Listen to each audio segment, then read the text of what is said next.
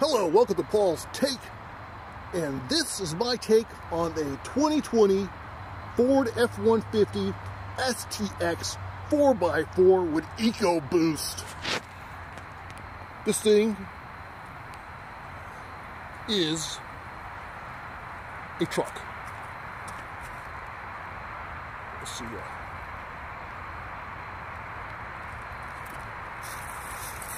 Ford, have you driven a Ford lately? No, I have not driven a Ford lately. I used to have a F-150 a long time ago in a galaxy far, far away. It's probably like a 20, no, not even 20, maybe 19, maybe 90, 95 or something like that. And this one is four-wheel drive, got a nice clearance. The styling is, I don't know, very Fordy. Now, I'm a Dodge guy, I'll be honest with you. When it comes to trucks, all about Dodge Ram. I used to have one for a year, a whole year. But I worked the hell out of that truck. So, to me, the Fords, they're America's best-selling vehicle. Ford tough, but they didn't really do much for me. Style apart. The new ones are better. I like how they imprinted the F-150 on there.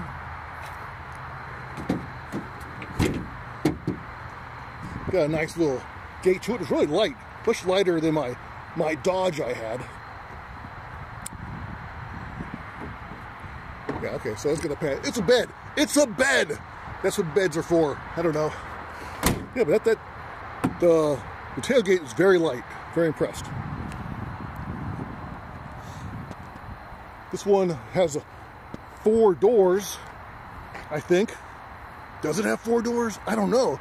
There is this thing that looks like a door, but there's no door handle. How do you get in? I honestly do not know. We just have to get this one in. Let's see, open this one up. There's the front door. How do you open the back door? Huh. There's got to be a way, right? It does open. Huh. I'm confused.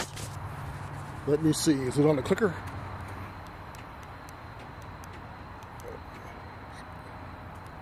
What is that? Is that a thing? Oh. Oh, check it out. A suicide door. I had no idea. As you could tell, I did my research. So it's got a suicide door. Oh, I guess the handle is one handle for the inside and out. Just one handle. Like you normally in a car, you have a handle for the door. And then you have a handle on the outside of the door. Well, the back door doesn't have that. It just has one. It's this little thing that sticks out, and you pull it back. And I guess when you're in there, you pull it forward. Because he has his seat up. I don't know if I can... Oh, this is my friend's vehicle, and I appreciate him letting me borrow it. Let's see if I can make some room. Whatever. Obviously, I mean, this is a not the full crew cab. I think this is considered a smaller cab. I don't know, but there's not much room in the back. It's probably for kids only, or emergency purposes. But they do have some power outage. Your cigarette lighter adapter and your something. Oh, USB. Okay, vents in the back. Yeah, it seems nice enough. Let's take a look at the front. Let's close this door again. And let's see. So it's got controls on the doorknob. The door itself, the doorknob. It's got the lock on the side. I guess that way it's not on top, so you could put a coat hanger and tap it. You got to get to the side of it, which is kind of an odd spot when you're in the car, in your Ford, to have the doorknob thing, or the door locks over here. That's weird. It's not, I don't know. I don't really think I like that. This controls your lights, has automatic, so you don't never have to worry about it. It's got, this one has fog lights and a sunroof. No, I don't know what that is. Oh, I turned off the lights in here. Let's see here. Let's turn on this car. Let's check out all the bells and whistles. I apologize that we're at night. But unfortunately, I tried to get here earlier, but I did not. I failed. Okay, so this one has a traditional, remember these are called keys. Not a key fob, but keys itself. Pretty nice. Goes into a keyhole. That's what those are for you kids. Just never seen one before. It's like primitive, even though it's a 2020. Ooh, let's see the graphics. Let's do that again. Let's check out the graphics. That's pretty neat. Turn on your car and built Ford tough. Have you driven a Ford lately? So check it out. What was interesting about this? This thing is a full-size F150, and I was shocked to see. Oh, what's that? The gas mileage, 24 miles per gallon average. That is amazing for a four-wheel drive pickup truck. Amazing! I can't even believe it. I'm really can't wrap my head around it. So it's got 493 miles until we get to empty. Where are we at? Oh yeah, it's pretty full. That's a lot of range. The dash is pretty traditional. Like, you know, it's fine. It's fine. Basic, but it's cool graphics in the middle. But it does have this really cool radio and information stuff. So you get your volume. It's a really nice feel to it. Can't turn up the volume because copyright. Different stations. Oh, we got the FM, Sirius XM radio. Nice. Two-wheel drive high, four-wheel drive high, four-wheel drive low. I promised him I would not take it off-roading. We should totally take it off-roading anyways, don't you think? Ooh. Climate control. Ooh. These knobs are really nice. They're rubber. They're a little loose, but they got a good feel to it. So I give them credit. And the heat. Max cool. Okay. So the seats are cloth and they're comfortable.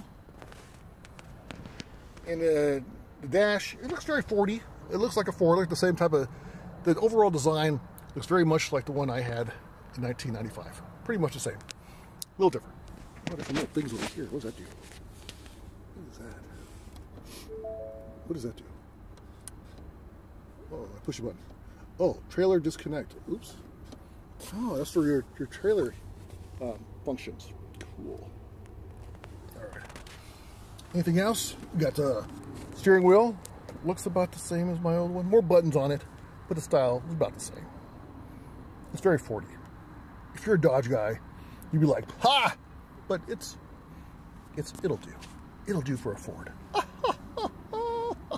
But the great gas mileage, I can't believe it. All right, let's go take it for a drive. Let's try out this Ecoboost. I hear so many things about it, and let's see if it lives up to the hype. Oh, it's got a nice reverse camera. That's really nice. It's very nice. Very nice. Let's see, let's check my mirrors. Even though I have a reverse cam, I don't need it. The engine is very quiet. I'm not even sure if it's on.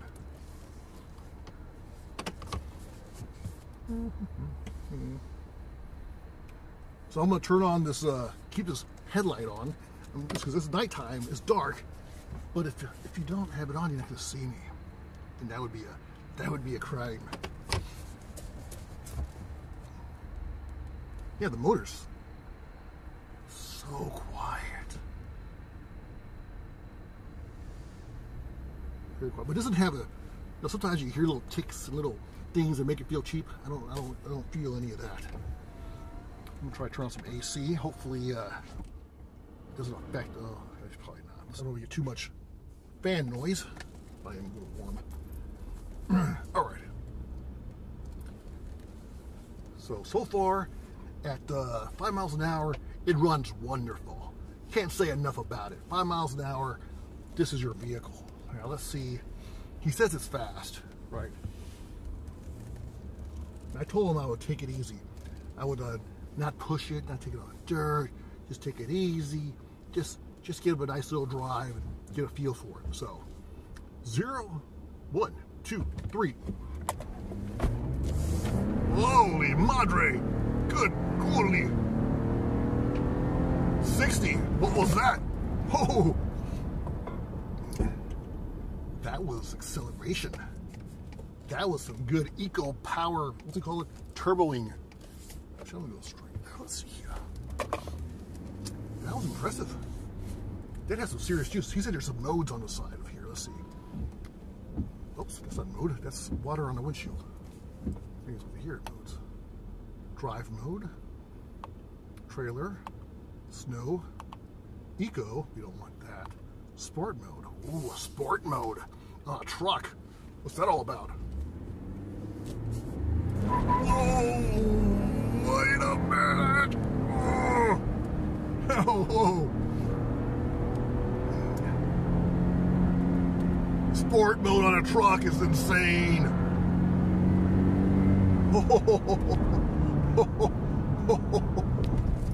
It's pretty good, you know. I mean, truthfully, I'm not driving very fast. I kept it at below 10 miles an hour. He's probably gonna watch this. I kept it below 10. That's all I gotta say. We asked, we didn't push it at all. Uh-oh. Oh no. I'm in the... Oh, I ran off the road by accident. How'd that happen? Where's the road? Oh. Okay, let's see here. I think I somehow managed to accidentally go off-road. The road ended somehow. Oh, man. We're all twisted sideways. What in the world? Are we stuck? Oh, let's try. Well, since we're stuck, we're on the accidentally went off the on the driveway or off the road with the shoulder. Let's put it four-wheel drive. Still in sports mode, four-wheel drive. Alright, let's pick it off. Two-wheel drive. Or put it on two-wheel drive. Alright, let's go back on sports moding. Oh my goodness!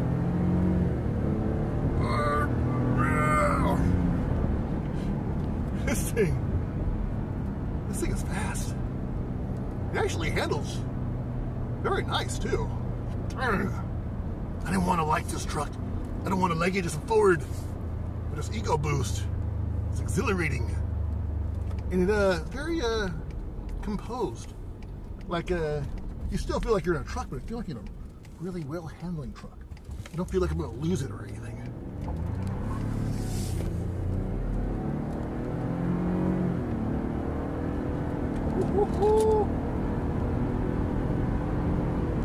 See what he brakes. Ooh. Oh, brakes are strong. Oh, oops! I think I knocked over some of his stuff. No, I didn't. Yeah, the sporty mode is actually kind of overly torquey, so I want to take it off sport mode, put it back onto normal. I wonder how it feels to be in eco mode. Trailer, eco. Oh, there we go. That's for you. That's a nice mode for cruising around the neighborhood. Keep your gas mileage well. This thing is nice. So this thing has 1,000 gears apparently. I think it's 10 speeds. Wow. Okay. Feels pretty nice. Oh. AC's on strong. Alright, so let's be honest. I'm driving around in this Ford. Because I haven't driven a Ford lately. And now I have. And what do I think of the performance? Well, let's go with style. Style, I still gotta give it the Dodge. I still think the Dodge is a nicer looking truck. Not that this is a bad looking truck. It's a Ford, and you know, a lot of people like Fords, and it's fine. It feels a little, it looks a little more light and bright. I don't know, but I would say overall the looks on the exterior goes to Dodge. Sorry, goes to Dodge. The interior, well, there's different levels. So the high level Dodge, I've been to a bare bones Dodge, and And I would say it's pretty comparable to this. And I see the high-end Dodge, and they're really, really nice. Really fancy. It's like a luxury car, like a Bentley almost. So I would say overall, the interior goes to Dodge. But this is still very livable. Don't get me wrong, this is not a bad looking truck by any means. Interior, exterior. It's a very nice looking truck. But I would still say that Dodge has a nicer interior and exterior. And they usually come with really big wheels. Now, performance, I gotta say, that's the big difference. Performance-wise, I think this is a nicer car to drive for one. It just feels, I don't know, it feels like an easy car to drive. It seems like it handles better. The other way, it feels more trucky. It's smooth and heavy, but I think overall, I would enjoy driving this one more. I think it has a more likable driving feel. It doesn't sway as much. It feels a little lighter. The motor is very smooth, you know. But you might like the rumble of a Dodge, which is understandable. You get some pipes if you do that. But I say that on a daily basis, if you're not trying to get attention, I like the way the engine sounds, performs, and oh my gosh, this thing fast. This thing is, if you got the need for speed sometimes, this thing will satisfy, without a doubt. This thing feels like a rocket. And the Dodges, they feel, you know, they're strong too. You get the big Hemi in there, it's gonna pull as well. But I've seen them compare. They have races that the Ecoboost wins every time. And I feel like it's just like I feel more controlled in this than I do in the Dodge. You know, I mean, granted, I'm only keeping this thing about 10 below the speed limit. I feel like I have more control over this Ford F-150. So I think practicality-wise, livability, gas mileage. Oh my gosh, I can't believe the gas mileage. 24 miles per gallon, average, not highway, average. Dude, that's insane. That's better than like a Jeep Compass or Patriot or something. Kills my Liberty. I mean, this is way better gas mileage by my Liberty by almost 8 miles per gallon. Probably, yeah, like 8 miles, 9 maybe. This is amazing gas mileage. I mean, you could drive this thing as your normal commuter and not feel guilty about it. And you have a truck that can tow a big camper in the back, and you can race people. That's always important. So, yeah, I mean, really, to really break it down, when you really include the gas mileage and the fact that this is 4-wheel drive, right? That's fun, that's cool to drive, it's comfortable. You gotta go with the Ford. You have to go Ford. Unless for some reason, I know gas is cheap right now, but it's not gonna stay cheap. Unless, I don't know, I actually think overall it's like guilt-free because of the gas mileage. Because of the gas mileage, it's guilt-free performance. You got a guilt-free big truck. When I had my Dodge, I was getting 13, maybe 14 miles per gallon average. That hurt. That didn't make you feel good. It hurt my wallet. I feel like I was destroying the economy, or the ozone layers or whatever, the air and pollution and stuff. This one, and you know, it was really breaking the bank. This one is amazing. Amazing gas mileage for a truck, for anything. I mean, for a Jeep, that's fair for a car. And now you got a 4-wheel drive. Oh man, I'm sold. I hate to say it, but this actually makes more sense than even my Liberty. You know, I think about a Liberty and I think about a big truck. I'm like, I don't want to get that. I don't want to waste the gas mileage. This thing is killing my car in gas mileage, and it has 4-wheel drive, and it has a bed, and it's got room. Dude, it's no brainer. All right, it's going kind of long. Thanks for watching Paul's Take. That's my take on the Dodge. No, the Ford. Sorry, I had a Dodge for a long time. Can't help it. The Ford F-150 2020. It makes total sense. It's a total logical choice. Can't go wrong. Thanks for watching, Paul State.